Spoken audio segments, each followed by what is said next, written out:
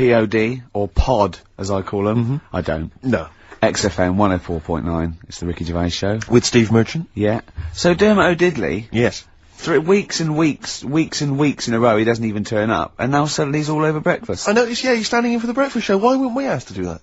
Well, we Quite were. upsetting. Were we? Yeah. I didn't know about this. Yeah, but I don't want to get up that early, do I? Sure. I feel a bit hungover today, actually. Do you? Yeah. What's happening? What, were you partying last night, were you? Well, not partying, we just went out for a couple of drinks, and had a meal, and then went to the Borderline, and saw about, I'll tell you about that, it's good. You saw a band? That's the first time in years, isn't it? It is, yeah. Yeah, because, do you know John Sim, the actor? Not really. He's in this band, right, called Magic Alex, and it was really good. They're sort of like a friendly Oasis. They got, it's quite mank sort of feel, but it's really good. Good songs and everything. Is he the singer? Yeah, no, he's the guitarist. Nice, cool. But it was full of actors, and I felt quite tall. That's ludicrous, because you're a very short man. Well, I am. I'm sort of, I was average, but now I'm not, I don't think. 5'8", that's right. But there, I was like it was like Lilliput. So I just got to hang out at actors do. Yeah. This is the reason, because actors are often quite handsome people, but yet they're always quite obnoxious. We are. No, I mean, they're normally quite obnoxious, Rick. Again, you're a good example of that. And yet, I think it must be the small man complex. That's what makes them so obnoxious and so kind of desperate for attention. Didn't realise it before. Steady on. Because of course I tower above everyone. You do, don't you? I'm, for people who don't know, who are listening, I'm 6'7" tall. That's high. Yeah. That's big. And for people who've never seen him, he doesn't hold it well. It's not like he's a sort of handsome athlete, is it, Karl? He's a bit of a, what do you call him? Carl, don't answer. No. Don't get drawn into that. You know the game he's playing. No. Do you know yesterday when you were in the office? Yeah. You did a little move, and it reminded me of Blakey. Oh, I hate you, Gervais. Oh, I hate you, Pilkington. That's our stance. Yeah, but even he held it a little bit better, didn't he? Because he was a man, he had a big coat and everything, and a peak cap. But, yeah. I can't believe, I've not suffered enough from being freakishly tall. Now, till my best buddies, live on radio, are just... It's not just the height, though, is it? It's the posture and the face and everything. But it's got your places, hasn't it? No? What do you mean it's got me places? I think people give you a bit more of a chance in your career and stuff, 'cause it's like... Well, yeah, stacking shelves. Because I can reach to a high level. Muse, Plug-in Baby, on XFM 104.9. Rick, Gervais, go on. Well, yeah, but I know you guys are laughing about the height thing, and for those that have only just tuned in, I am 6'7" tall, which is tall, and that's big, and I pride myself on it in a way. I've worked hard, I've not smoked, I ate well, Yeah. It's an accomplishment, but obviously I didn't have much involvement in it. I just am, and it's a curse because mainly the problem is that you can't get stuff, you can't get clothes, you can't get shoes. Yeah. It's size 14 feet. Yeah, but it is genuine, and I don't know. I mean, it costs a lot to buy a pair of size 14 shoes, and if you were genuinely poor, I don't know how you'd afford to be tall, because the clothing costs more, everything costs more. I've seen this in comics, that you'd actually go to school in a barrel. Wearing a barrel. With just braces, it'd just be a barrel like that, and you'd have sort of flip-flops. And you'd take a mule with you. They all had a mule, didn't they, the poor people? People always think you'll be in a pub or something, and people just think they can talk to you about it. They just think, hey, you lanky, it's just because it's like they But that really annoys you, doesn't it? Well, it annoys me because it's like they think I should be proud of it. Well, exactly, but they don't think that this is not a disadvantage, this is not a disability, is it? You're taller than most people. It might get disability. No, if you were 8'3", it'd be slightly debilitating, you would, but... Debilitating? What? Debilitating? Yeah. No, you're a medical man, aren't you? But, no, the point is, it's a debilitating because when you go on public transport, if you're on a coach... yeah. The only place I can sit on a coach is that seat... On the driver's lap? Either on the driver's lap or that seat at the very end. Yeah. Which sits into the aisle. Yeah. That's the only place I can sit. You stand up, some sort of stand at the back, waving at drivers. You could drive it from the back. Here he comes, watch it. Were you a tall baby? Or... Mr. and Mrs. Merchant, you've given birth to a basketball player. Look at his dribble already. Were you a tall baby? Babies aren't tall. At what point did you suddenly, Jesus, nothing fits me? Well, it didn't happen overnight, Karl. Let's do a little graph. How tall were you at 5? Oh, I don't know. 3 foot? 3 foot. How tall were you at 12? 6 foot. 6. What are you really? I don't know, do I? How do I remember? I don't remember this. Well, when did teachers start calling you freak boy and Rarely, lanky? they didn't. It wasn't Didn't they? so much. It was no. You went to a funny school. I went bowling with him once, right? I'd never been bowling before, and he'd been once before, and he went, let's go to this bowl. We went to a bowling alley, right? And, you have to wear these special shoes. Now, they're sort of like pointed things anyway, and they're, multicoloured, sort of red and green. They look pretty weird. And the woman said to me, oh, what size? I said, oh, 8. She went, yeah. So what size are you? He went, 14. She went, 14? He went, you probably haven't got them. She goes, yeah, I think we have got one pair. And she put them on the table, and it was like Krusty the Clown. And I just started laughing. They looked so long, and he had to run round this bowling alley in these freaky clown But shoes. they don't look freaky clown like when I'm wearing them, because the rest of me is in proportion to it. It looks like a little wall bracket. One of the worst things that happened to me was when I was like, I don't know, when I was about 16 or something, we went to, is the fire There's a alarm fire alarm going off. There's a fire alarm going off. And the fire light's going off. Yeah. Should we not just maybe play a record and go and check that out? Wrap it up if you want. Oh, no, not wrap it up. Play a record, I'm gonna go. No, the See you fire, later. it's gone off, Rick, it's gone off. Oh! What, we might have burned down! Yeah, I think we'd know about it. The flames licking around our ankles would be a clue. God. I'm gonna go and investigate. You shouldn't ignore a fire alarm, should you? Blimey! We're entertaining the nation. Oh, look at him, he's scared of fire! What do you mean? Mercury Rev. The dark is rising. That's a good song, isn't it? I noticed that you're, investigating the fire mainly involved wandering out into the office, looking around a bit, then coming back. Yeah. What did you find out? There was no fire. There was no fire? No. Right. But I love that. Imagine that though. Imagine like, there's a fire and there's loads of firemen. They go get back, and you go to the firemen. All get back. Oh, look at him. I would. I'd actually be justified to. Okay, there's heavy shelling, lads. Retreat. Oh, brack, Sarge. I'm sorry. Brack, Sarge. Yeah. There was a fire alarm. I'd never seen it before. A fire thing going off. There was a fire alarm going. I thought, oh, let's at least have a look if there's a fire. That's all I thought. See, there's some official coming in now to tell us we should have been running out. There's no fire. Well, you can't just stop entertaining, you know, the people of London just because there's a fire. This isn't the Titanic. Well, true. I don't have to carry on playing. I don't know, it feels like a bit of a sinking ship, really. Right. Nice one. Nice one. I don't know who I was taking off then. Probably me. Yeah, I think so. Yeah. Listen, let me just tell you briefly, this is another example of how people can just exploit you and make fun of you when you're tall. Yeah. I was quite tall. I've always been like about 6'7" for quite a while now. And when I was about 16, I went to a big New Year's celebration in Bristol, where I come from. And everyone kind of congregates in this big sort of part of town, and there's sort of people dancing around, like in Trafalgar Square.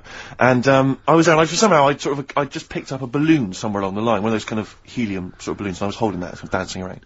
And these two girls came up to me, and I was thinking, yeah, okay, you know, it's New Year's Eve, brilliant, you know, that's my kind of party. Yeah. And they came up, and they went, hey. Once a year. And they said, you gonna be here for long? And I went, well, maybe. And they said, it's just that we've arranged to meet back at you in about an hour.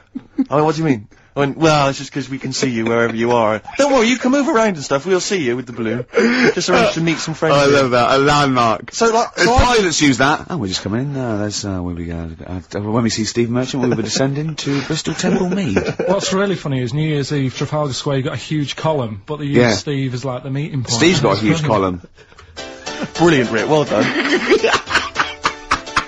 Award-winning comedy from Ricky Gervais. Happy Monday. Took you back, didn't it? Happy Mondays there. Manxine there. Karl's like really getting down. Oh, yeah. Oh, come on. Got any Veras? Oh, come on, Mel. Did it take you back, did it? Yeah. How old are you? 29. 29. So you were just going into, out of your teens? I'm a Virgo. No. What? No.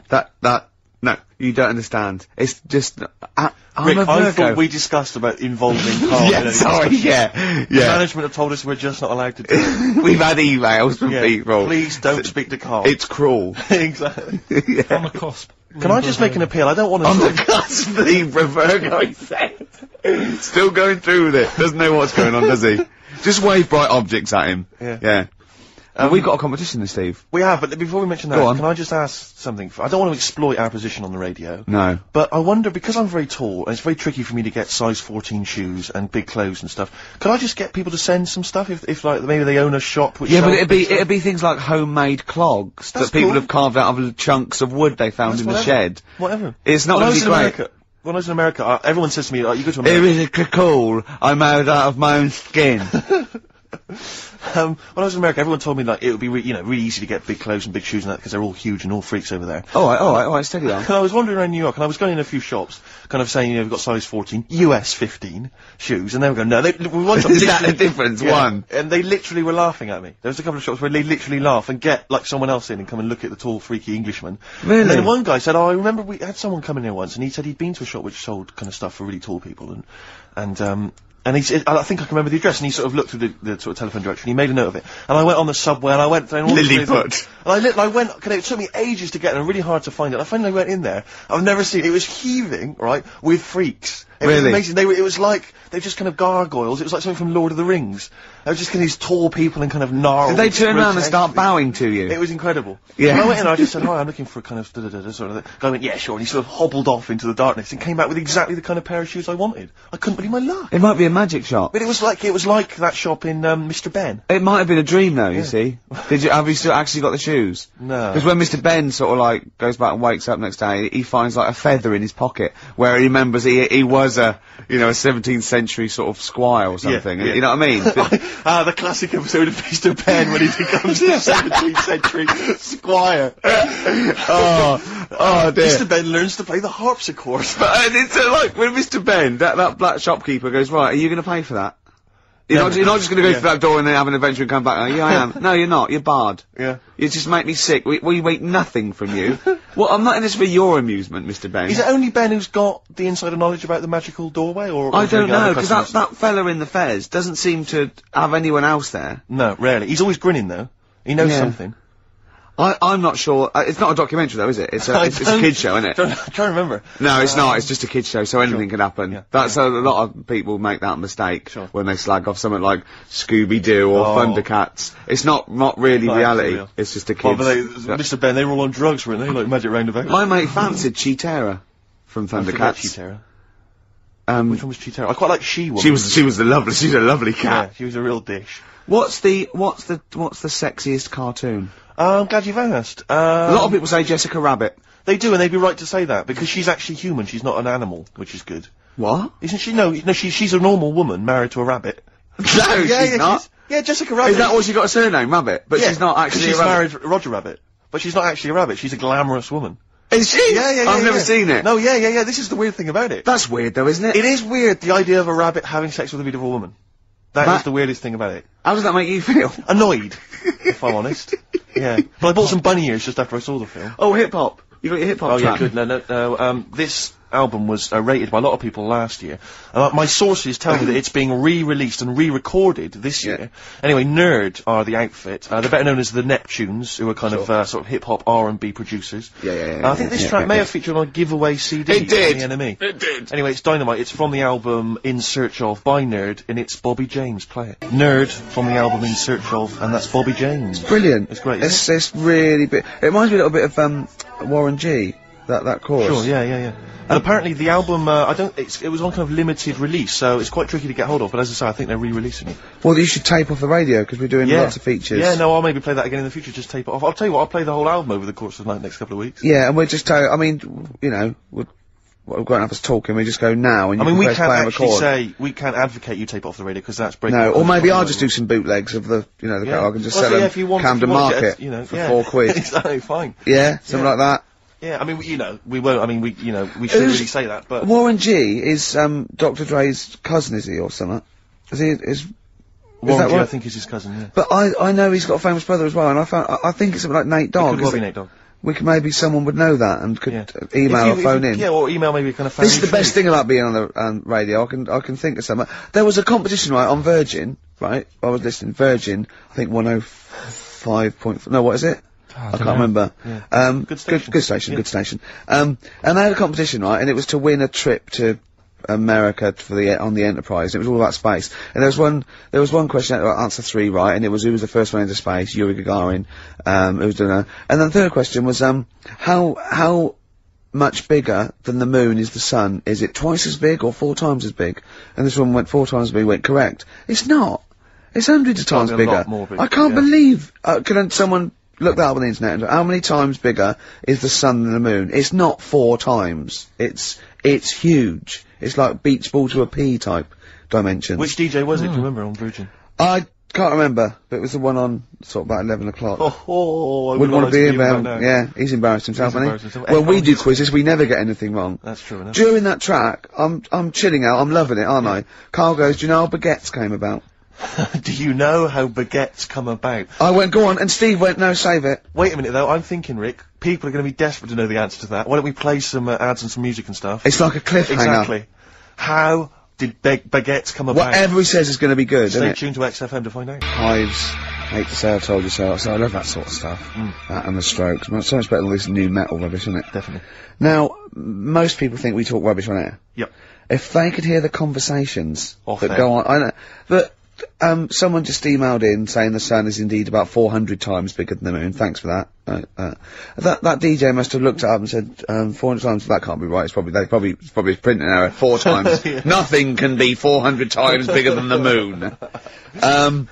Karl went, yeah, but the sun, it's only got 1 million years, isn't it? I went, what? He went, on that space program, it said that in 1 million years, the sun will be destroyed. And he said, and then we're all shafted. Right? I went, I laughed. Steve went, no, it's okay. By then, we'll be on another planet.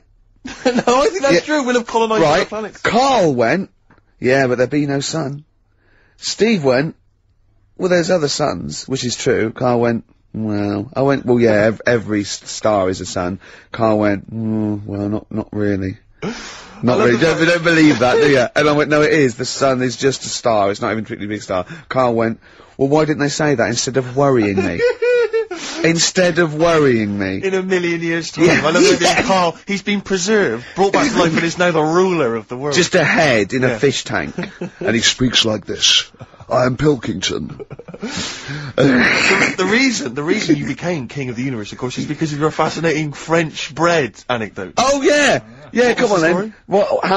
How did baguettes come about? If this is going to be someone cooked a loaf a bit wrong and said I can still make a sandwich out of it, I'm going to hit you. No. Go on then. Right. Napoleon, when he was at war and that with Russia. 1812. Yeah. Yeah, all his soldiers were like, not used to the cold weather and that. So they said, take some clothes in your bag with you because it's going to be Chilly. nippy out there. So they put all the clothes in the bag. Sure. Do what they were told. Oh, It's Napoleon, for Christ's sake. No room for any food. No, You're joking. So Couldn't they make some sort of like sandwich? no, it wouldn't fit because of all the clothes. You have to take extra gear. Sure. So anyway, he said, I can see where know. this is going. I'll be honest. Is there a baguette-shaped gap left in their holdall? They thought, let's make some bread that you can fit down your trouser leg. What? That's not true! No, it's not, I Karl! read it in Euston train station. I was waiting to go back to Manchester. Where did you read What, these? scrawled on the wall in graffiti? Yeah. Do you know the Was it upper- also meet me here for cock fun at 12 o'clock? The upper crust sandwich shop, Euston station. It's on the wall. What do you mean it's on the wall? Do you know how it says like sail on at Dixon's, whatever? Yeah. Next to that, there was like a bit of information. Once you've read the stuff on Baguette Dixon's, information. there was a big thing about the history of the baguette. I read it and I thought, No, we gotta make a sandwich we can spit down our trouser leg. But how can you march and fight with a huge piece of bread down your train? Although it would be intimidating, you see them coming, you go, sacre bleu, look at the size of them. They're big fellas. Well, Blimey. I can't help but feel that could be a practical joke at your expense. yeah. didn't do that. Well, the Earl of Do you ever Sandwich... question anything you read? If it's printed up, is that, Yeah. like, fact for you then? Well, it's not funny. I mean, if they were trying to be funny, it's like, it's not, is it? So it's information. Have you heard us? Things sometimes want to be funny when they're not. That's exactly what happened with the sandwich. The Earl of Sandwich wanted something he could fit down his pants. And it was those triangle cut sandwiches wrapped in cling film were perfect. You might be right. You might be right. I am. Because the Cornish pasty, so they could drop it down the mines, isn't it? Is it? They wrapped it up they wrapped up like meat and vegetables in pastry, and they sort of crimped it, and it was like and they dropped it down the mine, so, yeah, that's how that came about. And bagels were originally made so that people could play hoopla, but then eat afterwards. I don't know if you're aware of that. That is true, Karl. Well, anyway. Call my bluff. Is one of them true? Yeah. They're all true. They're all true. Really? Tell your kids that when you have them. Yeah. You know, if they're still alive in 1 million years.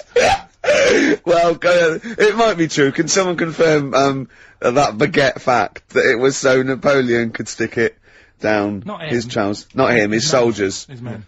Yeah. Fascinating information. Fascinating bread information, Carl. Radiohead. Yeah, now this is my song for the lovers. It's a beautiful track. It's Let Down, off OK Computer. It's one of my favourite Radiohead tracks. It's lovely. Right, set the tape going now, if you want to tape these songs. Avalanches, Frontier, Psychiatrist. Absolutely. Well, we've had lots of emails. People, obviously, we inflamed, and provoked Well, about actually, I have to say, the Cornish pasty. I've got a couple of amendments to that.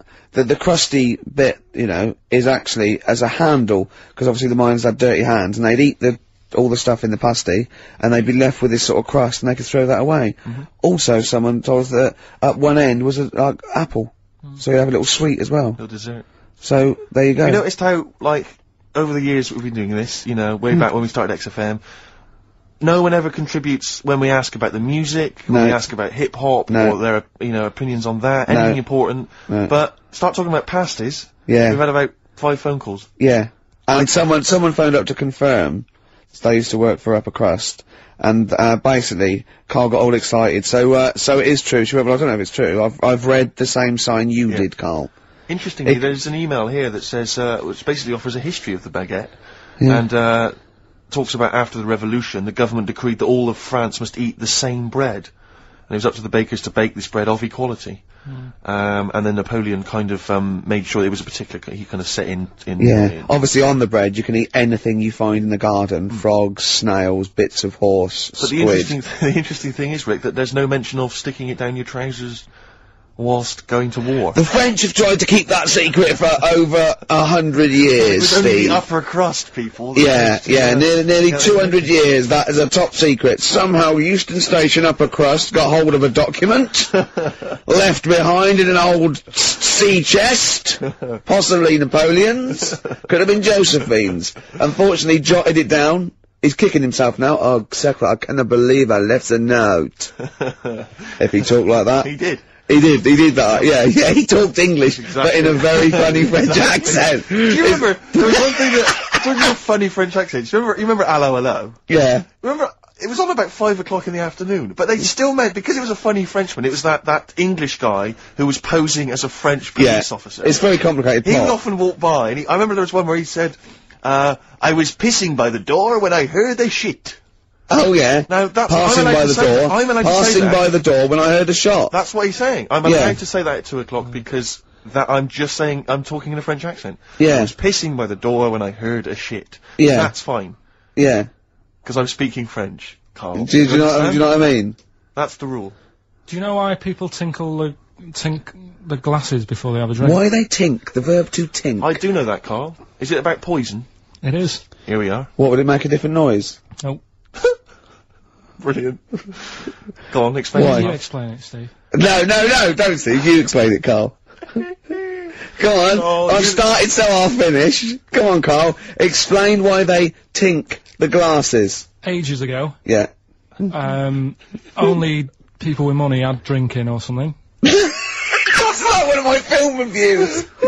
Years ago. Welcome to History Now. Now, ages ago, only people with money had drinking or something. Keep going, Karl. Keep going. Like spirit and stuff, so they'd, it's like businessmen with money.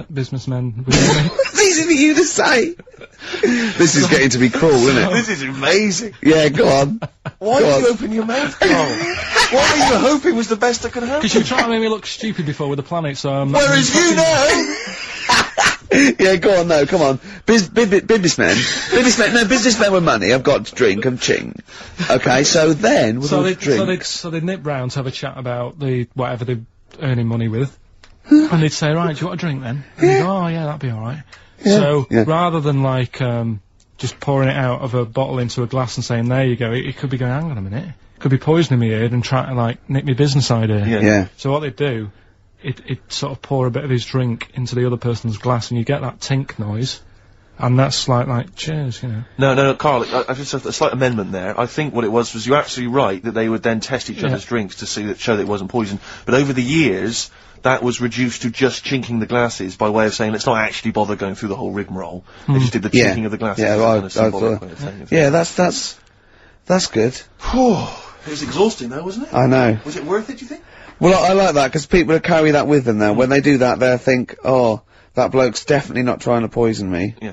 So the horrible thing is that now, when I do the glasses, I can laugh and go, they don't know I've poisoned them. Exactly. You should always do the pouring back and forth. It's a shortcut, it's a slippery slope. You know, just be careful. Ash, there's a star. One of my bands of 2001, Ash. Was it? Yeah, they've come through. I didn't like them at first. Thought, you know, a bit too lo-fi, but I think they've worked at it. They do good songs, they're good performers, and I think they're probably thoroughly nice chaps. Sure. Alright? We didn't say hello because we were away for a couple of weeks. We didn't come back and go, oh, we're back, did we? It's like nothing ever happened. Exactly. Do you know what I mean? Did you have a good Christmas? Yeah, you? Yeah. Karl? Yeah, it's alright. Lovely. Okay, let's crack on. Good. I went on holiday after Christmas, yeah. And, so did, our mutual friend, Phil Bowker. Yeah, good man. He was in Lanzarote and he told me one of the funny, I don't know if I can tell this on the radio. I'll have to say the C word, I'll just go, it's in a sentence, so I just go, you, see, when it comes, and you'll know that they're saying the terrible word. Just, you know, didn't want to ruin the anecdote. Anyway, they're walking along one evening in Lanzarote, and there's lots of Brits there apparently, and Phil overhears, a sort of married couple arguing. They're having to go home a bit early. And she's saying to him, she went, for Christ's sake, every time we come out drinking, you always shit yourself. Right? Wow. Always, not once. So he's going, I've told you, he said, it's not the drink, it's the weather. She went, the weather. You'll be blaming the food next, you see. I don't think they should have got married. Wow. Or when did you think the shitting themselves started? Must have been after the marriage, because if they, you know, you're courting, and they go, went out with, Derek again, did you last night? Yeah, how was it? The evening was lovely, the meal was nice, but he shook himself. Again.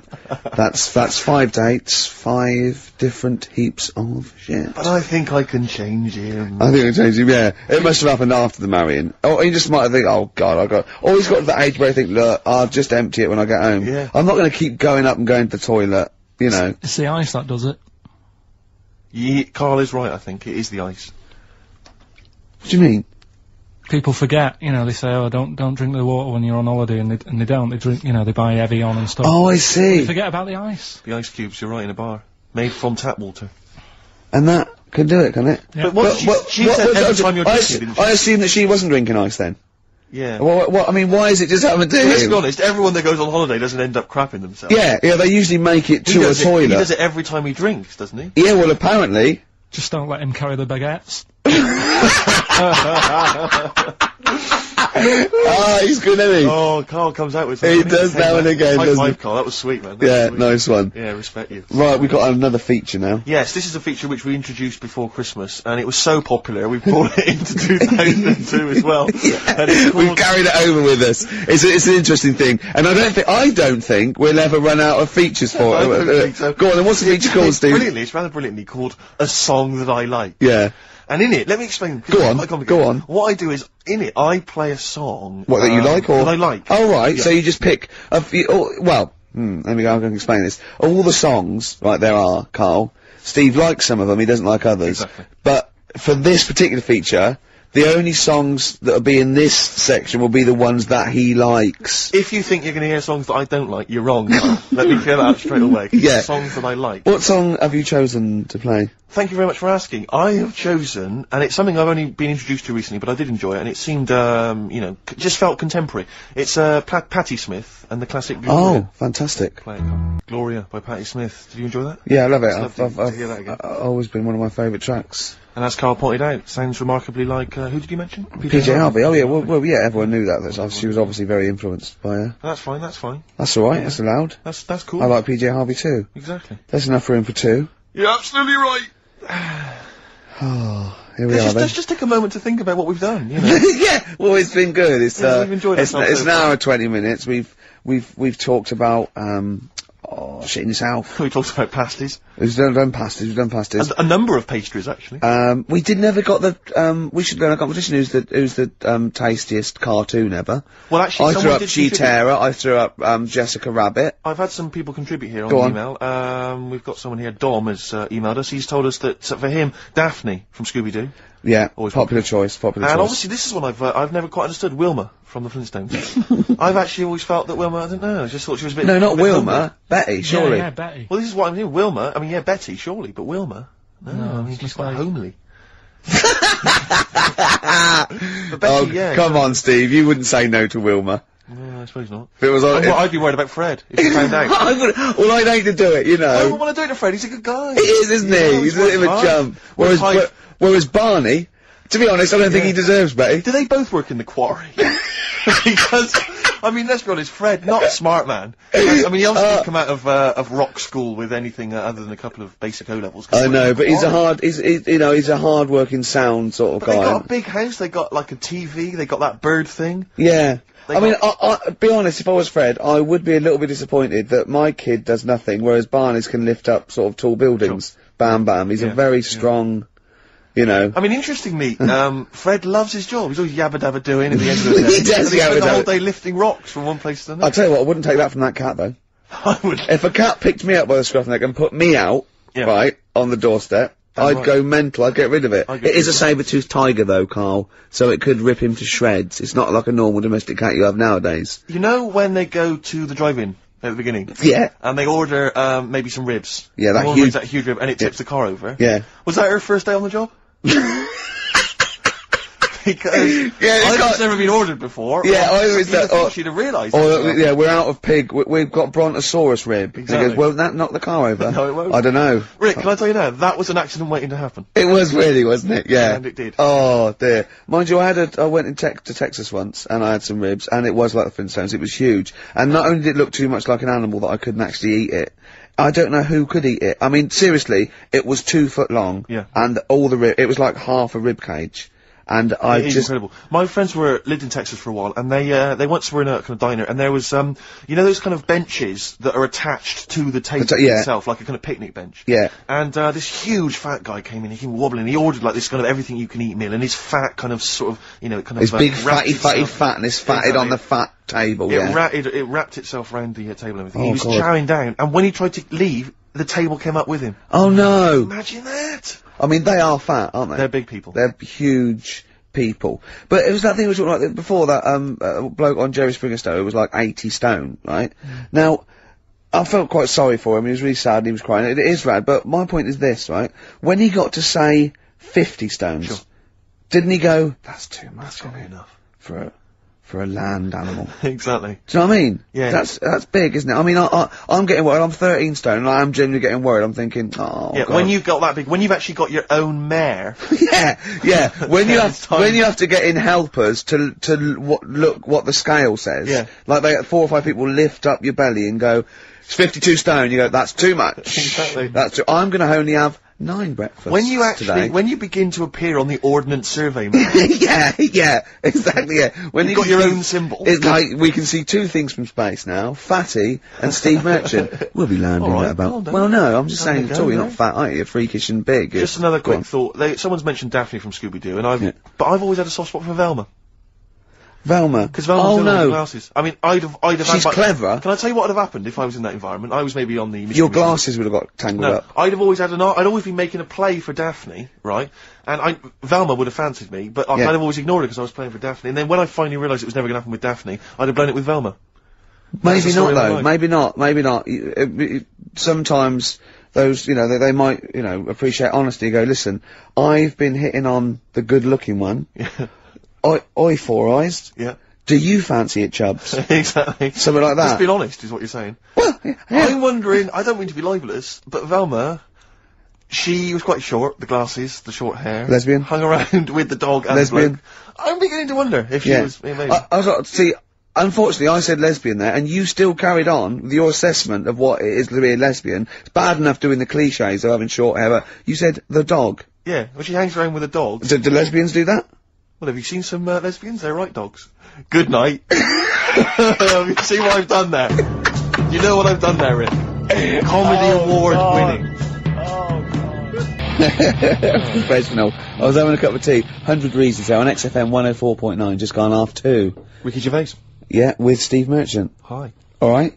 Rick, we've got a couple of emails in here, and they're saying they enjoyed your performance over the Christmas period on a programme called 100 Greatest TV Moments. Yeah. Did you do an interview or something? What was the deal? I didn't see this. Yeah, the Office was in there, wasn't it? And I was Right. interviewed for it. But what are they talking about? They enjoyed your performance. Come on, tell me You what know, do you? No, That's it's the thing that I did on Razzmatazz. Oh, is this where they found a clip or something? Yeah. No, alright, I was in a band, and we had one single out or something, and I did one TV appearance when I was about, oh god, and they showed a bit of it, about 7 seconds, me on Razzmatazz. Oh god. Razzmatazz, for those that don't remember, was like a kind of, I suppose, what was it, like a kind of CD UK of its time? Yeah, exactly, yeah. And, oh god. And it was of the time, sort of new romantic. And they showed a clip of this? I looked about 10 and about 5 stone with hair and makeup and girly clothes. My sister actually said I look like Posh Spice. Brilliant. There's a funny story about that, right? Because we were rushed and we had to do this thing, and oh god, and we were meant to take a flight to Newcastle. And where were you travelling from? London? Yeah, but we got there and we didn't have tickets, we were told to be there, but the A&R man overslept. Right, for the company, overslept, and it was terrible, and we were fretting, and eventually it was too late to get the plane, we missed the plane, we had to get a train, and it was really cutting it fine. They were back and forth, they're going, yeah, if they come now, we can still do it, we're going to miss it, and this was like a big promotional thing. And we got there, and they went, oh, God, right?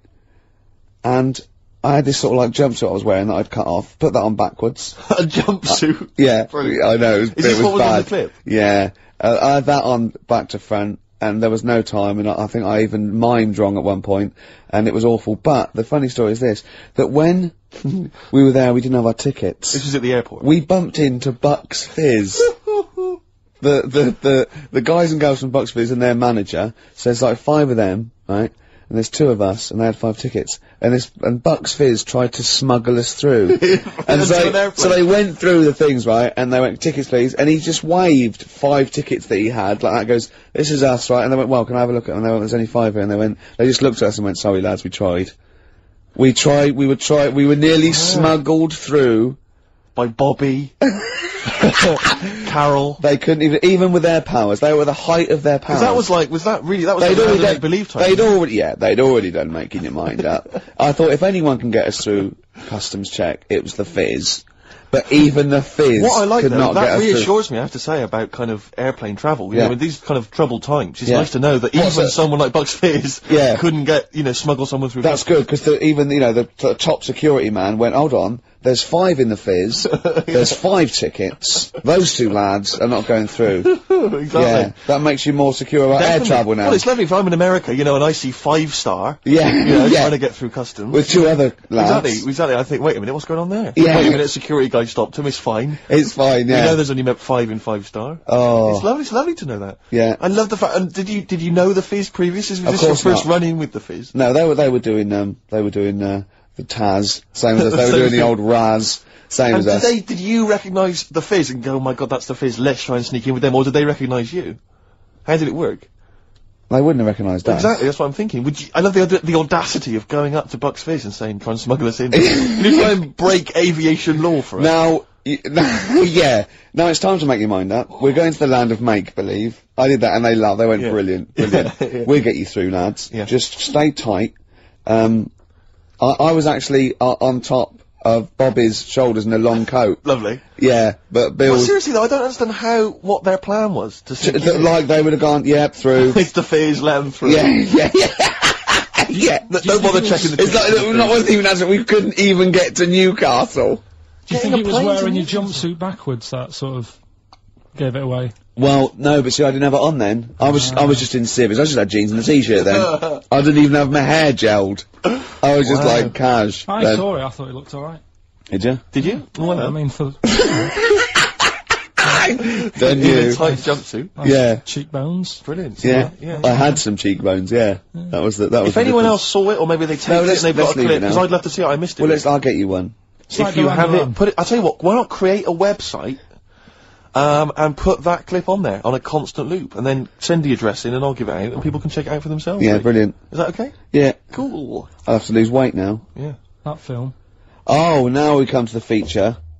We're carrying this over 2002 because it was such a great success. Everyone's talking about it. Do you remember I stopped my film reviews because I'm only doing films I like, and I've done all the films I like. That's where other film reviewers fail. Sure. Because they review substandard films. Exactly. My average is still 9.5 out of 10. Yeah. And no one's beaten that. Not Barry Norman, not Jonathan Ross. No one's got an average of 9.5 out of 10 for the films they reviewed. So I'm keeping it there. I don't want to drop my standards. However, that film sounds good. This is where I pick a classic track from a film that I might not have seen, right? But I like the song, I might go and see the film. This is, Almost Famous. The film was Almost Famous. I haven't seen film. it. I haven't seen it, right? But a song, now don't panic, listen without prejudice. This is Elton John, but it's when he was good, okay? When he was a bright, funky, young Brit glam star. Wonderful song, wonderful tune, wonderful lyrics. It's Tiny Dancer. Lead Burns, Black Rebel Motorcycle Club there, Steve. What's about it? That's it, isn't it? We've had some laughs, haven't we? We've learned as well. We've been educated as ever. Yeah, past ears, all that. We've got baguette information. We've had features such as that film sounds good. Exactly. Song A for song the that lovers. I like. Song for the lovers. Song for the ladies. Song for the Ladies coming up very shortly. Rick, I was lucky enough this week to go to a exclusive press preview of Britney Spears' forthcoming movie, Crisscross, or Yeah. Crossroads. Crossroads, I think it's called. Yeah. It's not related to the popular TV show. Right. Rick, I'm assuming you'd love me to do a little review of it now. I can't, because it's No, I wouldn't. embargoed until March. I can only talk about it in March. No, I otherwise wouldn't, no. the press people will go crazy. No, I don't. I wouldn't want you to. Well, no, I imagine you want to know all about Crossroads. Not really. Because I cannot tell you anything. Well, don't then. I mean, just. Well, I you got- can ask me questions, you can pump me for information, I cannot tell you anything about it until March. I would pump you for no reason ever. No, but Rick, Certainly not for information. Carl, doesn't matter what you ask me about Britney Spears and Crossroads, I cannot tell you anything about it. Alright. Okay? Okay. But seriously, if you want to know the plot or what I think of it, I cannot discuss it. Okay? And if the listeners want to email in questions, they can, I cannot reply until March. So, hang on for that. I've seen the film already, I've already seen the film myself, in advance of everyone else. I Yeah. can't tell anyone about it Right. until March. That's the kind of exclusive. I'll tell you what though. Go on. Maybe I'll review it in March. No, you can't, Why? because you haven't seen it, and I have. Yeah. But if you want to ask me a question now about it. Well, that's you in March. Yeah, Not but if very you wanted bothered. to know now, you couldn't know. I wouldn't be able to tell you. Right. Song for the lovers. Yeah. Ladies, Anyway, sorry. song for the ladies this week. I was lucky enough to get given as a Christmas gift the Rolling Stones complete singles collection. Good And present. Good well, present. it's an absolute joy. And I'd forgotten how brilliant Wild Horses Oh, great is track. from the Stones. So I thought I'd play that this week for the ladies. Let's leave them with that. Jagger and Richards at their best. Beautiful. Watts is in on it. If I know Wattsy. I mean, cannot- Wyman was still there those days. See you next time. Bye. We don't know. Yeah. We hide. The problem with me is it's like when you multiply anything with naught. to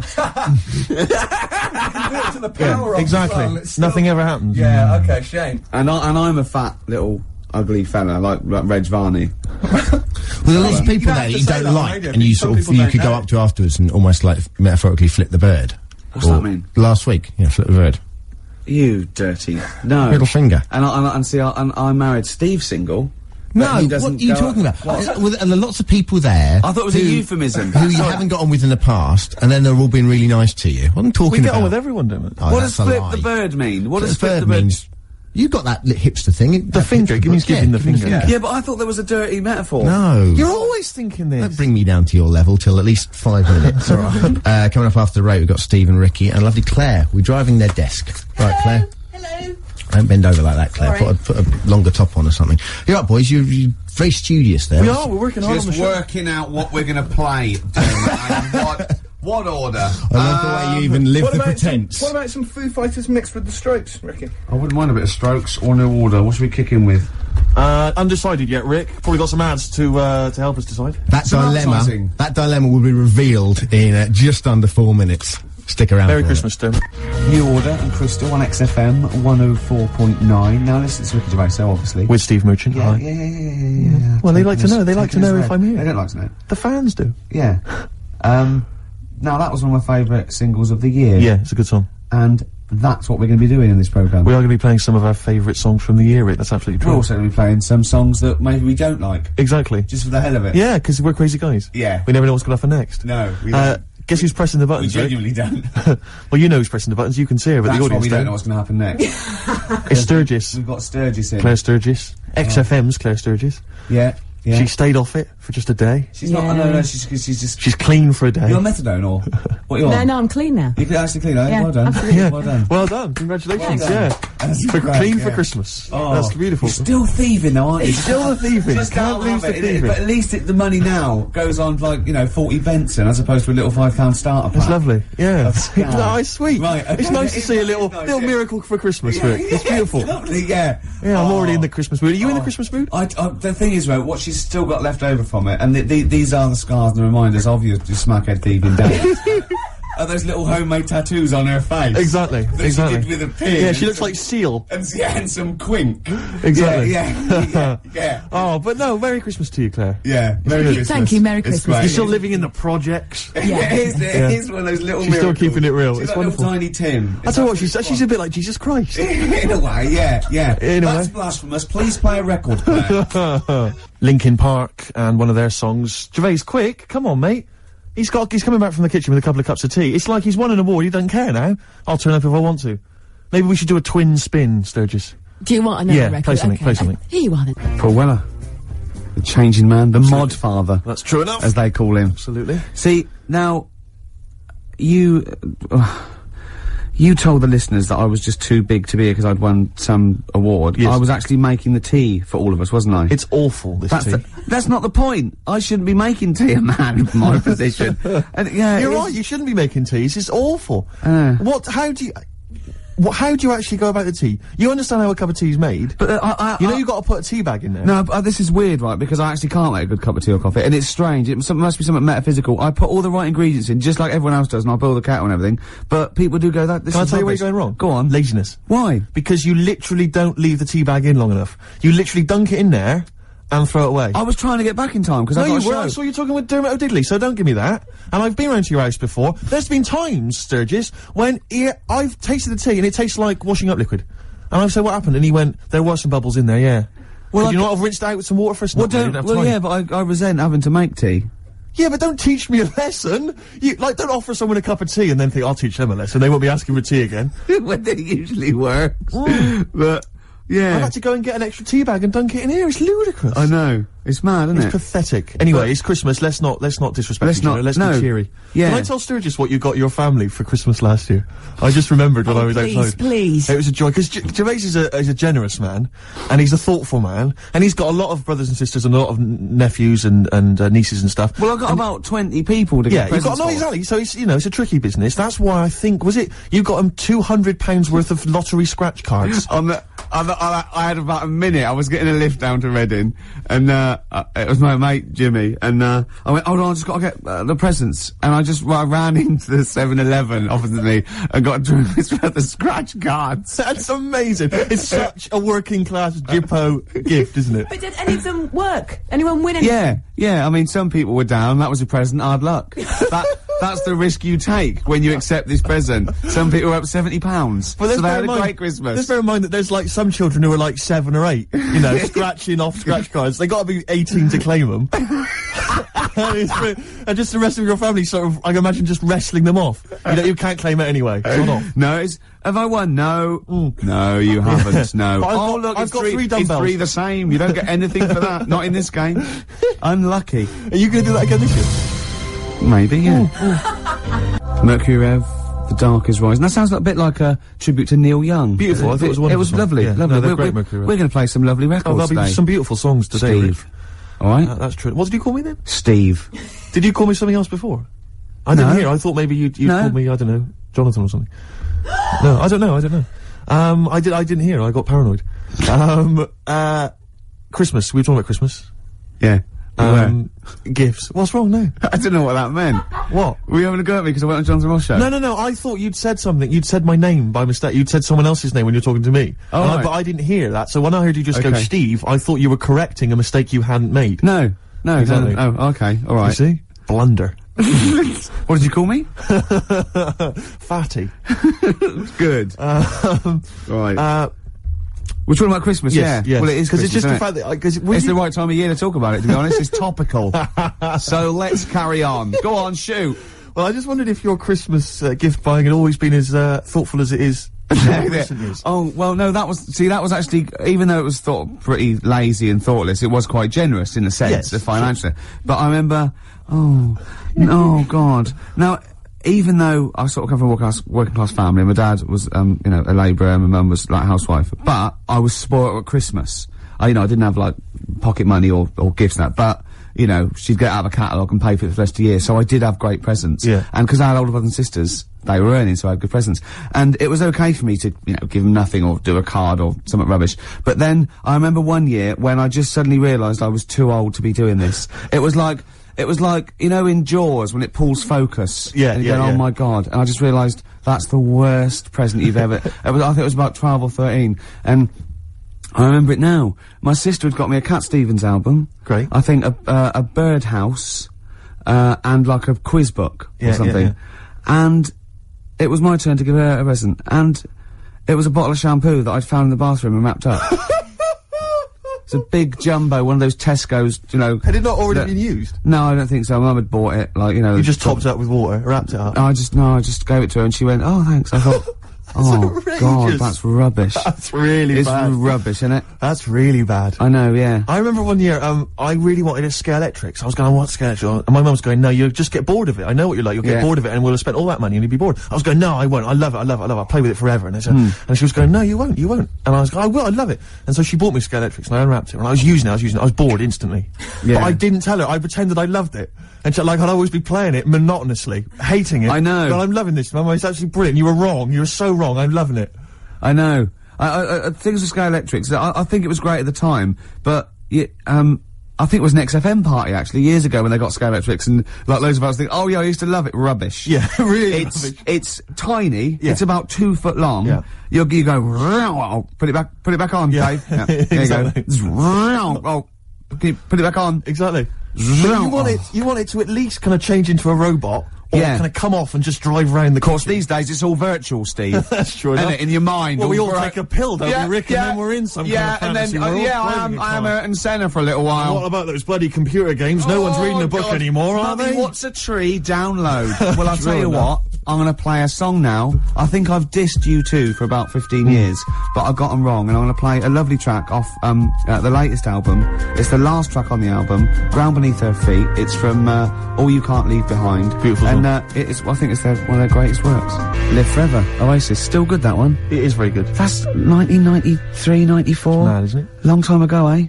Crazy. Cool. All those years ago, when they were setting out, they were great, and they'd, Yeah, before they became embarrassing. well, they can still come back. They could still come back. Their last album's not as good as their first 1 and 2, and, No. but, who knows, Steve? Well, exactly. Yeah. Exactly. on. It's been a good year for hip-hop, Rick. Can I surprise you? I've gone off hip-hop of recent years, but I've been charmed this year by Bubba Sparks' album. I thought it was fun. I think De La Soul had an album this year, which I enjoyed. they did. That was good, very good. I didn't mind the Jay-Z album. See, I liked a couple of tracks. Yeah, it's alright on there. I Yeah. actually quite liked, there's a new was Outkast compilation that I don't know if that's out yet, or maybe it's just gonna come I out was in the new year, disappointed but by that's the good. album. I bought it on the Well, Rick, can I surprise you? There's a new little I like compilation. the little owl. I like the owl and the cat and the dog. The and new little compilation, Go Rick, on. has lots of tracks from their previous albums and other singles, and it's a good little dynamite buy. Maybe something Steve? for the new year in the sales. Just gonna make a note of that. I'm gonna buy that on the way home. Do it. But the album that I was particularly charmed by, Princess Superstar Is. Well, now, a lot of people have been dismissing her as a bit of a novelty, No. sort of rapper. They said the same about Timmy Mallet, so don't listen to them. That's But what I'm don't saying. listen to That's what I'm them. saying. So, another track put we it on. we played a while back, Untouchable Part 2, which was dynamite. Yeah. And this is another track, I think this was a single. It's called, Bad Babysitter. She raps very quickly, but listen carefully because the lyrics are fun. Slow it down a little bit, Claire. Tell us about it, Steve. From the album Princess Superstar Is, Princess Superstar and Bad Babysitter. Did you enjoy it, Rick? Yeah, I did. Good, good. Yeah, good. Simple no, I questions. like that. Yeah. That's 2 out of 2 from that album I've Yeah, liked. exactly. I think I'll go and buy the album on the way home. Do it, make Steve. another Just note make of a that, little Rick. note. You've got Outkast to that buy, which has not actually been Outkast. released yet, but I'm sure you can pull some strings. I'll get someone onto that. Good. Okay, XFM 104.9. It's the Ricky Gervais show. Absolutely. Can I stop you there? Go on. With Steve Merchant. Thanks very much. No, Really no worries, cool. yeah. Cheers. We're talking about presents here. I just remembered something else I had. I was just into science from like the age of like 5, 6 to about, so 18, 19. I'm still into it, but, I studied it and I absolutely loved it. And I got a microscope set when I was about, I suppose, 10 or 11, and, just looking at butterfly wings and just anything under there, like 300 times. Thought this was amazing, right?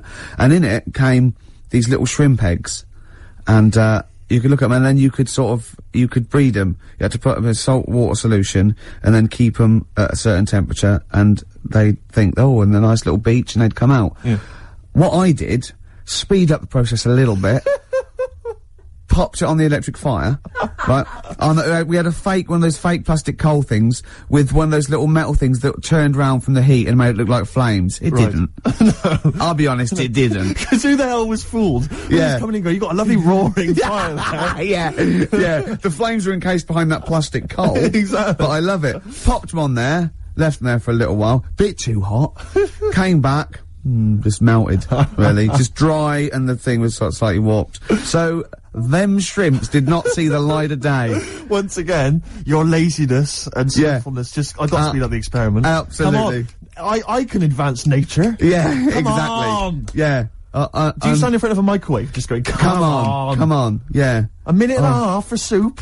It's ridiculous, isn't it? Yeah. That's majestic. Yeah, but I learned my lesson. Yeah. Now I make sure the shrimps are the right temperature. Exactly. That's terrible. You reminded me of something I was going to say then, but I can't remember. I've embarrassed myself live on air. Yeah. Should have kept that quiet. No one would have known. No one was there thinking, I wish Steve would say something now. It's crazy. What I was hope he Steve hasn't gonna forgotten say? the story. Yeah. Oh, I know what it was. It was what you said about the sort of the fire and that idea of kind of buying a piece. It's like when people buy a fake Rolex watch. Yeah. And they tell people it's fake. Utter waste of time. Yeah. Why you told me that? It's like, what? I'm getting one over on the Rolex people. But you're right on that side, but the point is, why buy a fake Rolex watch? I mean, why buy a Rolex watch? I think they're well, very they look expensive. good, they look nice. Yeah. And but it's a transparent display of wealth, but it's when there's like a builder who you know's on like £5 an hour wearing a Rolex. You're joking, aren't you, Steve? Hod carriers can get upward of £550 a day. So you've embarrassed yourself. I don't know anything. It seems like I don't know anything about the building industry anymore.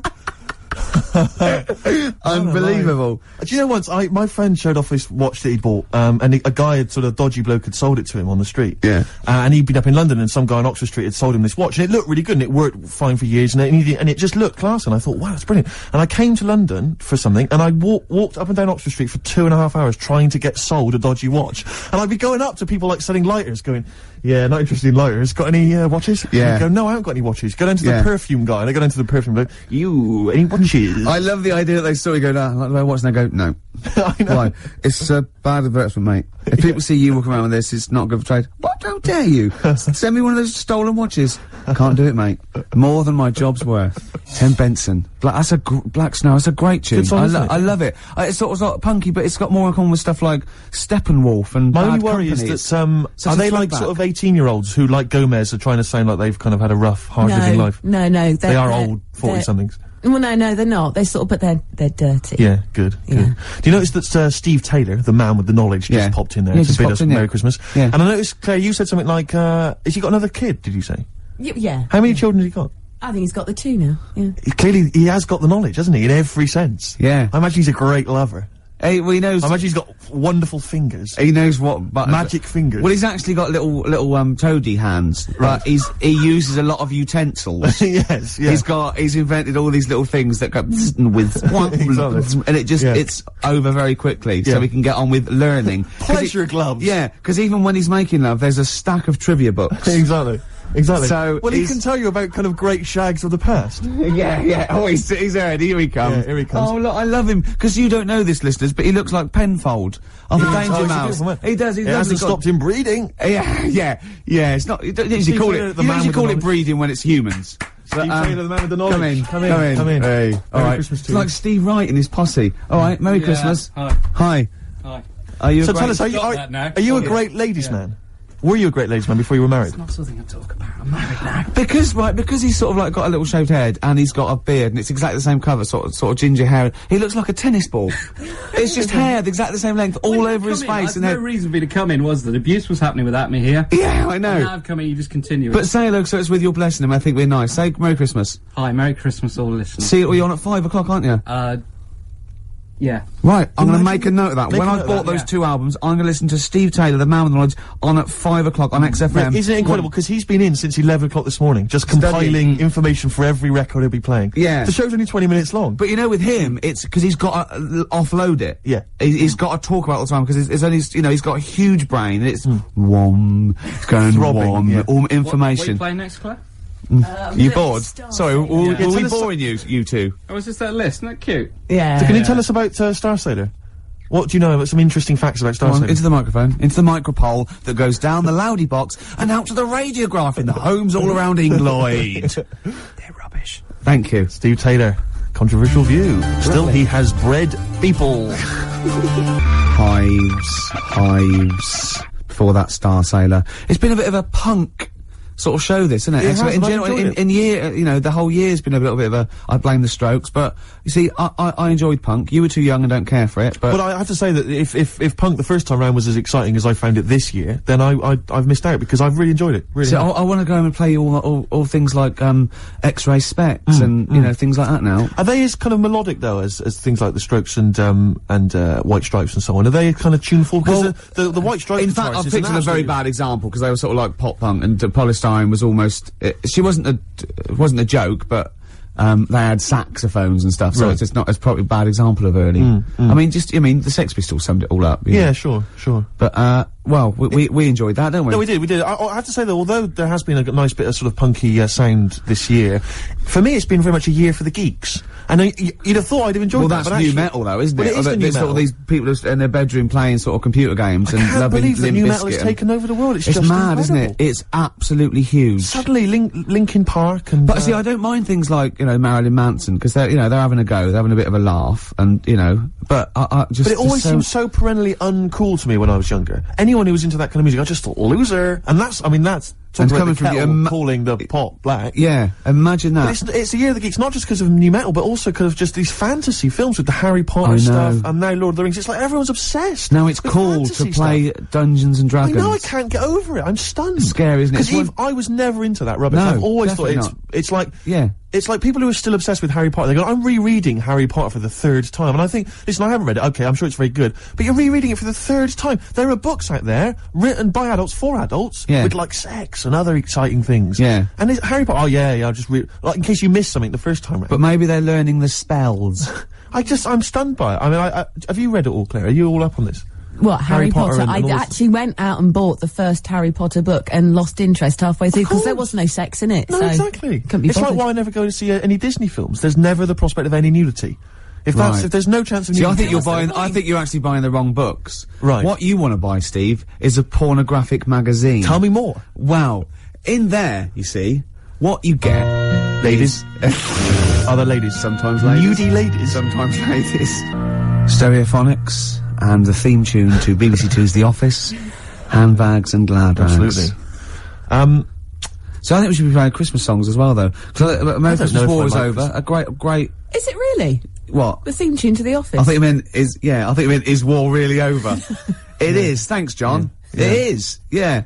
Yeah, it is. Yeah. That's there. To be fair, Rod Stewart did it first. Yeah. And we don't use the Stereophonics version. Oh, No, right, or the okay. Rod Stewart version. Thank you. Too expensive. Exactly. Costs a See, fortune. Like to re-record it. Yep. Or little known facts. Yeah. You should yeah. save that for the DVD. Or Steve Taylor would have blown it anyway. Yeah, exactly. Wouldn't he? To come on with the knowledge and told Yeah. him everything. I was thinking Fairy actually, Tale in New York. beautiful song. No, Can it's we- a great can we song. find It'd be that? nice to try and dig it. I'm sure everyone's playing it at the moment. Yeah, let's On the- yeah. Let's But not I mean, we play it. should. It's good. No, it is Let's play Simply Having a Wonderful Christmas Time by Paul Can we McCartney. play Driving Home for Christmas, Chris Rea? Oh, he is. There's a lyric in that goes, oh, look at, he's in the car driving on Christmas, and he looks over at the other bloke in the other car, he goes, he's just the same as me. Yeah, I was thinking that. He's just the same as me. Driving Home for Is he Christmas. saying he's copied him? He's like, oi, Yeah. what are you wearing? That's the same as me, that is. What do you get your missus? The same, is it? You? Who are you a stalker? I'm Chris Rea. Hello. Yeah. He's going back to Newcastle. Exactly. Are they talking it? Is that where he's from? Yeah. Is it Middlesbrough or Newcastle or Do you remember when Rea made a film? Cleveland? Go on. Chris Rea made a film. They all do it, like Dave Stewart made that film with the All Saints, Honest. No one went to see it. No. But Chris Rea made a film which was like a kind of fantasy thing. Well, I think Shirley Bassey turned up in it, where he was like, have you ever seen this? No, but oh no, I can't tell you. I'll tell you off air. Really? Is it outrageous? Is it libelous to Chris Rea? No, I had to interview Chris Rea about this. Really? And Shirley Bassey was there, and she pulled That's up in a her weird limo. interview. Yeah, It's an incredible- don't ask me. Don't ask me. What was you doing for? It was for some satellite And what did TV Bassey show. say? Did she disrespect the film? No. When Bassey came into Pinewood Studios, Bassey. when she came in, we all had to leave the set so she could drive through the set. We all had to leave so she could drive in. No. Just thought I'd tell you that. God. It's very boring, really. I wish I hadn't told you that. What do you mean? She actually. drove her car into the set? No, she was driven into Pinewood Right. Studios, into wherever they were filming, and we had to all leave why did you as have she to arrived. leave? Because, I don't know. Did she knew what you do? She didn't Sturgis? like me. She went, Yeah. I don't want that smackhead around in here, you know. Wow. I got some valuables in here. Yeah, yeah. Sturgis. Diamonds yeah. are forever, and especially when she's around. Yeah. Anyway, I never saw the film, Steve, in answer to your questions. Yeah, well, I don't think anyone did, but the fact that Chris Rea got money to make a film. I mean, has he released a song for years? He's still going. Is He's he? probably got a little bit of back catalogue going. You mentioned Paul McCartney as well. We were talking about that with Steve Taylor. And I'm wondering, because you're talking about his money and the fact he's got loads of wealth, and that's fair enough, and he obviously deserves it. But what I'm wondering is, he's got to be, he's such a Steve, rich does man. anyone deserve it? Unless they spread it around. really. Politics. But, he's obviously, I mean, he must be one of the richest men certainly in this country, and I'm Yeah. sure, you know, internationally. Millions. Yeah. I don't know if he's reached the billion mark yet. But I'm wondering to myself, why doesn't he spend some of that money making his missus like a bionic leg? That'd be amazing. Do you know what I mean? She could, like, leap over buildings and stuff. That'd be genius. Well, she wouldn't leap, she'd hop. Because if I had that much money, I would. She could only hop. But she'd just be running around in a circle. She'd win, the one. she'd You'd have win to get the other one done as sports well. games, wouldn't she, at school easy? Just Yeah. one hop. Exactly. And she's won. I mean, it'd just be Oh. incredible. Because I don't know. I mean, the Bionic Man, it was expensive then, wasn't it? 6 million then, Steve. Christ knows what it would cost now with inflation. $6 million, of course. That's only about £4 million Yeah. sterling. Yeah. But now, and that was like, what was that, 74 or something? It cost you a fortune. Hundreds of million. Oh, I wouldn't even want to guesstimate. But he got the eye. Sure. That's useful. Yep. He can, well, see miles away. Yep. He's got the 2 legs. You need the 2 legs for running. Did he have the 2 legs? Wouldn't it be? Yeah, of course he did. Otherwise he'd be hopping, wouldn't he? Yeah. Dun, dun, dun, dun, dun. But he got the 1 arm. He need the 1 arm. They thought, let's not look mad. Let's not make him completely bionic. Yeah. But the one thing that always worried me, right, was that when he lifted up a truck with his 1 good arm, why didn't his back collapse? Yeah, yeah. He didn't have a bionic spine, did he? Sure. I could see him lying on the ground and sort of like doing a sort of leg press. That'd be fine. But when he stand up, his back would just collapse, wouldn't it? Yeah, so you're beginning to wonder if an astronaut who fell out of an airplane while test driving it and was rebuilt as a half robot, you're wondering if there's maybe some flaws in that concept. Yeah. And Oscar Goldman, I don't know what. And isn't it convenient that his girlfriend had the same 2 legs, 1 arm? I but think this- that's what drew them closer this- together, though, Rick. This time she had the ear. I don't think he was just on the pull and by chance he got her undressed. He thought, my God, that looks like a familiar plastic arm. And there was a bionic dog, wasn't there? And a horse, Well, apparently. why do you need a bionic horse? I know. When you can run at 70 miles an hour, you don't really need to get on a horse, do Yeah. you? Unless the bloke that had the bionic horse wasn't bionic, and he could run like really Well, I fast. think the problem was that they'd spent so much money on all these bionic things, they just made a bionic horse, entered it in races. Yeah, Just he bet gets on it. their money back. Yeah, exactly. Steve Austin, he's not turning Exactly. up, he's swanning round. A very costly investment. Does anyone remember Bionic Man? Is this just, yeah? It's all shown again, isn't it, on Bravo? Everyone and all knows the- who the Bionic Oh, just Oh, ask no, sci-fi. Camfield about it. Oh, I bet he loves it. Because doesn't he? Camfield's only about 14 and he knows the Bionic Man. I know, yeah. He's been watching it for 13 and a half years. Sturge, let's play another song, because we just played the cover version of Handbags Now Rags. Sure. Great song, really good. Yeah. And I've been playing cover version. versions all this year. And one of my favourites was this Run one for cover. I played a long time back. Actually, I think I played this when we were standing in for Dermot O'Diddley. Yeah. Not he for- was back today, wasn't he? Just pops up when he wants. Exactly. Isn't he? But I'm not going to play any cover versions in the new year. Go on. Cover Me Up or Cover Me Bad. That's gonna be scrapped. Run for cover. Well, I've finished with my, I call it film review. Yeah. Yeah. Sure. So Yeah. we're going to have all new features in the new year. Yeah. But I'd love to play this again. This is a Once Around the Block, as done by the Kings of Convenience. Play this, Claire. Lovely. Was, I think, a short-lived kind of new folk movement, wasn't there, this year, that kind of came and went. And the Kings of the Convenience were supposed to be part of that. And their album, Quiet is the New Loud, I thought was an absolute treat. And a lot of people just sort of ignored it. Lovely track. But lovely that's, version. That was never actually on the album. That was from the Toxic Girl single. And that's Once Around the Block by Badly Drawn Boy, as done by the Kings of Convenience. Beautiful. This is great, isn't it, coming in and just like playing songs? Oh man, it's a lovely Do job. you think the listeners enjoy this as much as we do? I would imagine not. No, I don't think so either. No. But does that make us bad people? No, I don't think it does. It makes us wealthy people. And lucky, very lucky. That's true enough. PJ Harvey. Lovely. Love it, great. I'm loving this, Steve. Yeah, no, it's Nearly great. Christmas. I had a couple of chocolates there, didn't I? Oh, The yeah. purple ones in roses. It's very much like the Quality Street one, the hazelnut and the toffee. Yeah.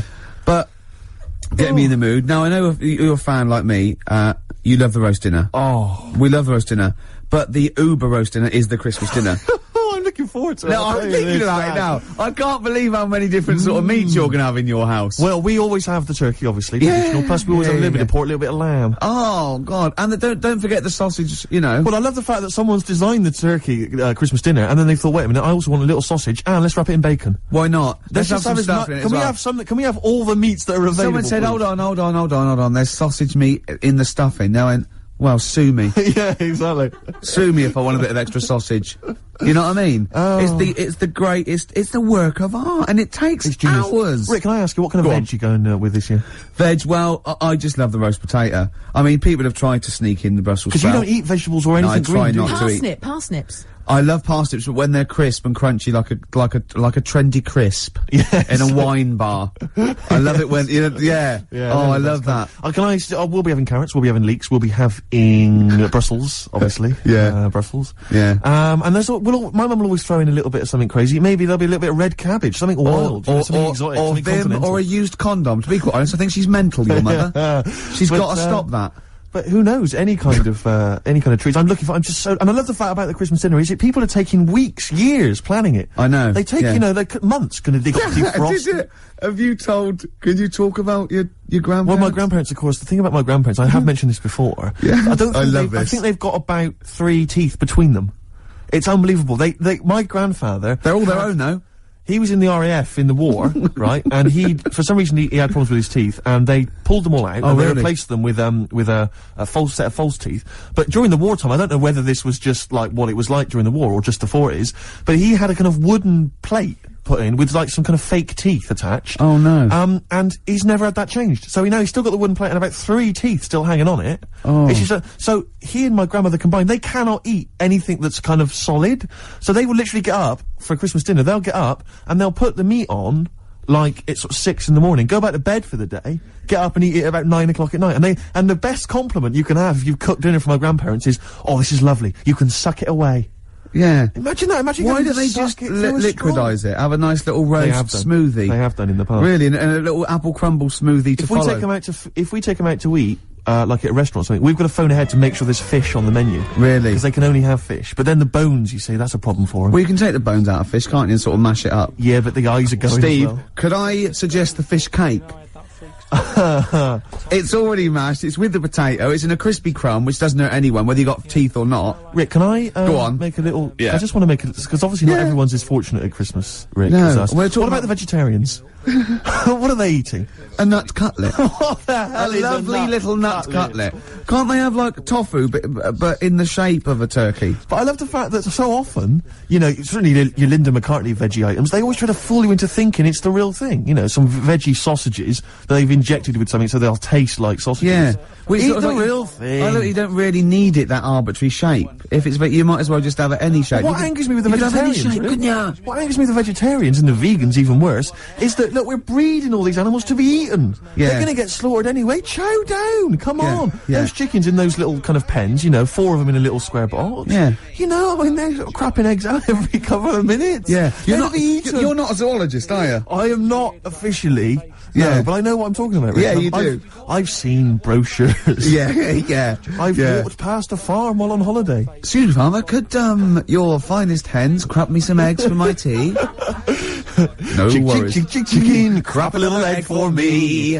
Oh, Brilliant. an old Christmas classic. Oh. No, spare a thought for the vegetarians, and worse still the vegans. Yeah, and, what about Travis? What do you think they'll be doing this Christmas? Having a whale of a time. I'll tell you what, Steve, it was an excuse to play the record. Genius. It was a link. Travis and Driftwood on XFM 104.9. It's the Christmas edition of the Ricky Gervais Show with Steve Merchant. Hi. I'm loving it. Yeah, it's good. I'm in the Christmas spirit, actually, I have to Yeah, say. yeah, I do definitely. enjoy it. I do enjoy it. Will you be looking forward to, I know everyone talks about it, Rick, but Christmas telly? I love Christmas telly. Christmas Day telly's great. I'd get up and Noel's giving out some presents around hospitals and that, and then you might have number ones of the year from Top of the Pop. Then you might have a little, I don't watch the Queen's speech, but you know, you have a little sleep then, don't you? Maybe after a big roast dinner with too many sausages. Yeah. I'm only joking, Mum. Let's have some more.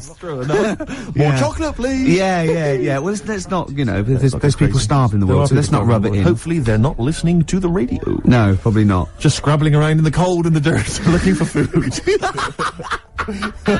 We are actually laughing about it. I know We actually laugh. Rick, I find that if I laugh about it, then I can ignore the problem easier. Yeah. Not face up to the horror. Yeah, I know. That's too easily done, isn't it? Exactly. It's too easy to face the horror of the world. It's better to laugh it off. I know. That's what annoys me about buskers.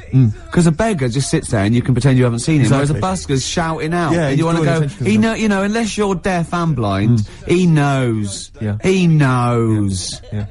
So, have you cultivated a kind of universal... I've cultivated this kind of thing I always do with a beggar. When they offer their hand, I don't even say anything anymore. I just sort of kind of offer up my hands as though to say, look, I have no money in my hands. And just a kind of sympathetic turn of the head. And I sort of mouth some words like, and it normally involves sorry mate or something. Yeah. Because I find it's better to be courteous than like kick them in the head or anything like that. Yeah, no, I never do that. And I always acknowledge them. I actually never ignore them. No. And sometimes I give depending on, although I have to say, another situation. Another successful year for me of avoiding the Big Issue salesman. I've never bought a copy of the Big Issue. I love the fact you are actually proud of that. Well, it got to the point where I actually am appalled by myself, but it's like it's a contest now. It's like I've managed to do it for so long that it's almost a competition with myself. Well, it's the same as me with reading a novel. But, yeah. Although I blew that in 1987 when I read Catcher in the Rye. I'm still kicking myself.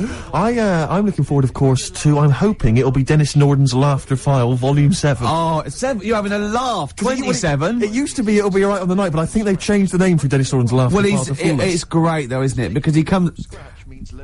You're one of those people. This is something we call doorstop. Yeah. And it's sort of like, just what? Yeah. And doesn't he just go into the Director General? This is one called Let Sleeping Logs Die. Yeah. It's just, oh, God. But what I don't understand is why no one has said to him, or why hasn't he watched that TV? Why hasn't he, at Christmas, right, he's gone home with the family, he's gone, come on everyone, let's watch my show, and he's watched it. It's Laughter File 27. That's the family must have been faking laughter, and why has he not turned around and gone, why did no one tell me? And crap. Why doesn't he go to Greg Dyke and go, or whatever it's on? Well, it's ITV, isn't it? Yeah. What is it? Oh, what was that then? ITV Task, it's Paymasters, I don't know, they change every week, don't they? But go to go, with them. Just watched, me on that Laughter File 27. It's rubbish, isn't it? And they go, yeah. They go, well, why didn't you tell us? Well, we thought it would kill you, to be quite honest. But why didn't you let my son take over or something? Well, Dennis, he's 84. How old am I then? Well, we don't know. We've had you carbon dated, but it's off the scale. But why'd you let me carry that stupid file? Are you reading this now, Dennis? Well, I can't remember what I got to say. Well, don't read it. Just speak normally. 2 coffees, please, waiter. No, this is what we call talking to the Director General. Stop it! But I can't wait for that. Yeah, and there is two. Can I just say one? Who's in the audience of Dennis Norden's? Who's gone? Joan, I got 2 tickets for Laughter File. I can't believe I laughed. I've been on the internet. Because they're always they're cracking up, the people on that show. I've never laughed once. Maybe it was an audience that they filmed in 1973, but it was the first time they saw a goalkeeper get hit in the balls or something, or Jackie Charlton or something, or a dog fall off a slide. Well, it's either old people who just can't remember, they've already seen those clips 1,000 times before, or it's, I was always thinking of the people that, what's that show, that Beale used to do, Beale's about? You've Been Framed? I think now what's happening is, while Lisa Riley's doing all the scripted jokes, there's just someone stood behind her, maybe just showing a picture of her, like nude, or in a bikini, or just pointing and just making jokes at her expense. Exactly, That's why they're laughing. He's lovely Lisa Riley off, Emmerdale, of course. Fatty Riley. No, don't say it's not fat. It might be Glenn, you don't know. It could be Glenn. No, just stop it. You can't say that. I don't know, I've gone a bit crazy, I've just gone No, but what if she's listening to this and she gets an eating disorder or something, or, you know, becomes bulimic, because she's probably at home binging now. She's leaving out the vomit and she can't get her fat fingers in her mouth. Anyway. I'll tell you what, the best gig of the year, surely the White Stripes, Rick. I know everyone's raving about it, and let's hear one of their tracks. What's it called again, Claire? Fell in love with a girl. Lovely. Folks.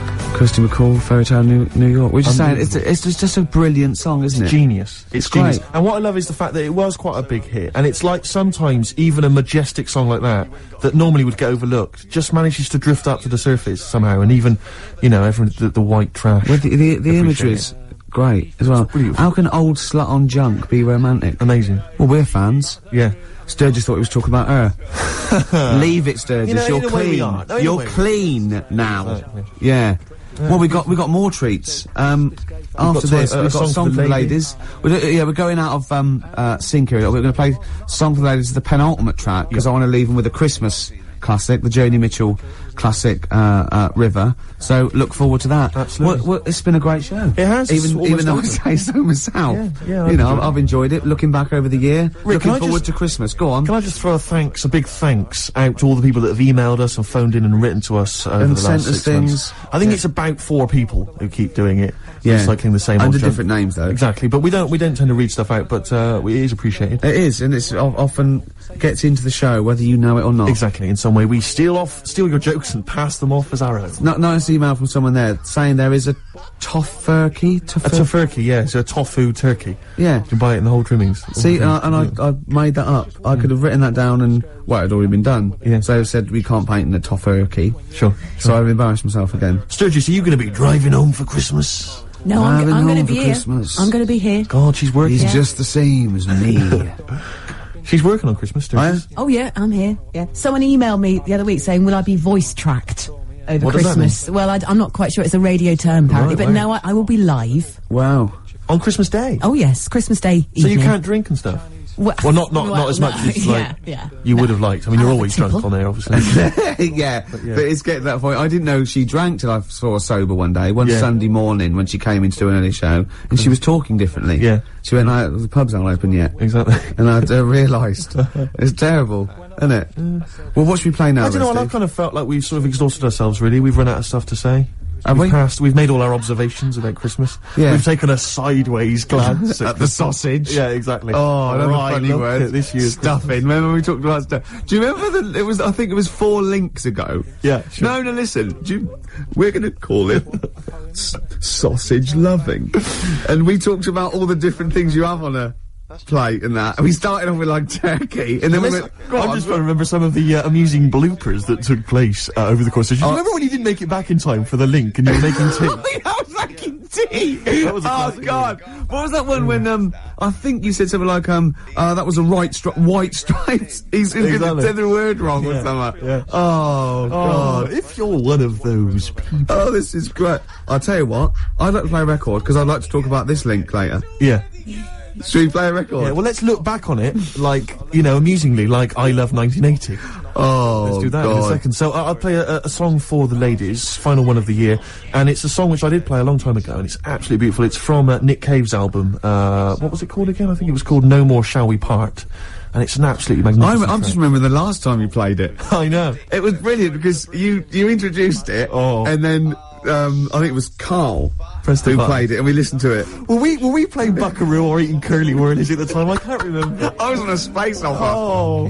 Who realised that if he sits there, he'll get stuff because it looked like it's a cute little chip.